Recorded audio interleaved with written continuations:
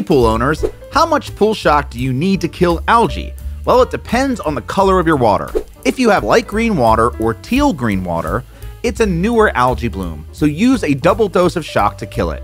If you have dark green water, you got significant algae growth. Use a triple dose of shock. And if you have black green water, this is the hardest algae to kill. Use a quadruple dose of shock.